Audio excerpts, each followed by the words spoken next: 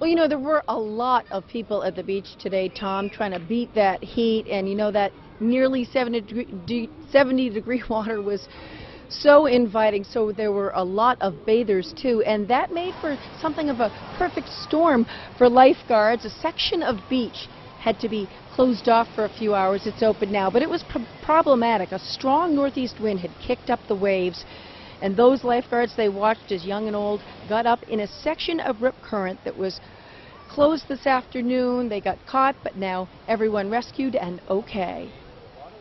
And they pop up. They can be flash rips. We do have a fixed rip on our north side of the beach that pops up almost once a day, and the strength of it can change, but when you're in it, I mean, it pulls you out to sea. It doesn't pull you down, so if you try to fight it, that's when you get in trouble.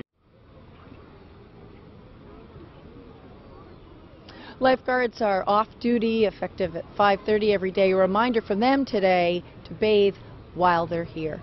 Reporting live at Hampton Beach, Jennifer Crompton, WMUR News 9.